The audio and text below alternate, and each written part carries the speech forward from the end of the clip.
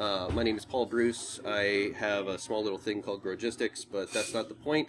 The point is, I've got Corey here. He's in his man cave. I'm in my man cave in a bar, which is where you will normally find me. And we're talking about DevOps Days Boston 2017, which happened last Monday and last Tuesday, and that was the highlight of the rest of my week. And so Corey, I've got Corey here. We're gonna talk a little bit about what was good, what maybe could have been different, and hopefully we can come out with a few takeaways so that next year you're prompted to come. So Corey, hi Corey, tell us a quick little bit about yourself. Sure.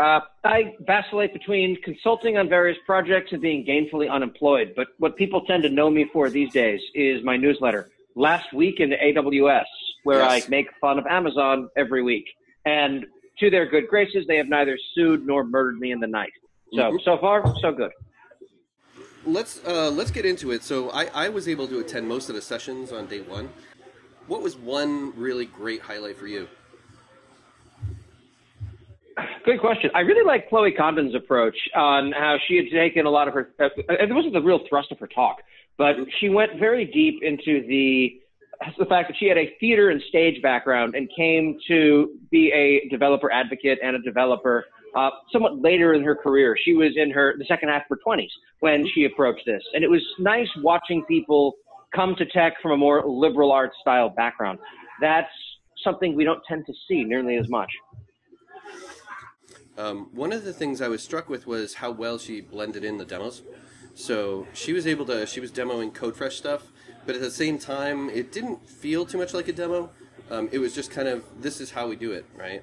I've been in the speaking slots a lot, and what I know is that the number one most important thing to do when you're coming to a conference is figure out what value you can provide that conversation, whatever's going on right then and there. I think what I liked the most about the conference was it seemed like there was such a high alignment between what people were looking for or what types of conversation needed to be had at the moment versus what was going on. Yeah, I couldn't agree with you more. I think we're starting to see the thin end of a wedge in that originally the idea of having developers and operations talking together was transformative. But in recent months, and this was showcased in Boston, you're starting to see conversations about how do the technical groups work with the business. There was a great open spaces session on how to communicate effectively with the C-suite, both internally and externally. Yep. There's starting to be a pervasive realization in technology that there has to be business value behind the choices you make and the things that you work on, or you wind up in a place where it just doesn't get anywhere. It's sitting there and working on technology for the sake of technology is no longer sufficient. So watching people start to have these conversations was really exciting for me. Yeah. So one thing that I had the opportunity to do is be part of a lot of different open spaces, and this is something that the DevOps Days conferences as a whole, they really foster this really interesting sort of way to do sort of micro unworkshops. And so people get together in separate groups. They have a pad, a huge white pad, and they write down essentially what does the group want to talk about within the scope and the context of, let's say, leadership in DevOps, or hiring practices, or Kubernetes management at scale and stuff like this. So it was really great to attend this conference. It was well worth not only the ticket but the time. And I would have sent, if I had a team, I would have sent them all there. Yeah. Yeah, I think what you're talking about is, I think, a slow realization we're seeing throughout the entire space. The day 2 keynote by Yulan Lin talking about the curse of common knowledge and starting to socialize ideas past the groups in which they tend to live. This tends to be a recurring theme that we're starting to see over and over again at different DevOps Days events. The open spaces talks are starting to revolve around this. It's no longer just about speaking between development and operations. We're now getting to a much more inclusive discussion. And that's why we're starting to see the term DevOps having things like Sec and Biz and QA thrown into it. Yeah. But it's really turning into a way of doing business and a way of communicating effectively with people that's starting to eat the world.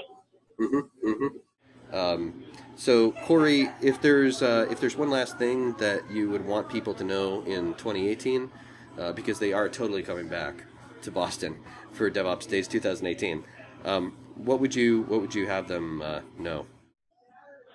I would say that it's, and I think the DevOps Days conferences as a whole do a lot better job of this than a lot of others, but it's easy for companies to get up and talk about the thing that they did that they're very proud of. And there's an amazing solution they've come up with that everyone should adopt. And it's easy to go to a talk like that and see there's this mythical city on a hill that does everything right. My company is garbage by comparison. Whereas in practice, everyone's company is a burning tire fire when it comes down to infrastructure. It always tends to fall into the same trap of just because someone gets on stage and says they're doing this thing that's right, there's no company in the world that doesn't have problems in their production environments. Yeah. Everyone has struggles, everyone has challenges, and everyone wants to be better than they are. The hard part is getting there. Yeah, absolutely. Absolutely. So the lesson I think to take in this all is you're not alone. Seriously. So thank you so much for your time. And I think, we'll publish this, but also it's been great to have you here. And also, if you haven't already, your website is lastweekinaws.com. Is that right? Yes, it is. Awesome. So once again, blessings, and we will definitely continue on this conversation around what is DevOps and how to do it. Cheers, Corey. Thank you. Look forward to it. Thank you, Paul. Yeah.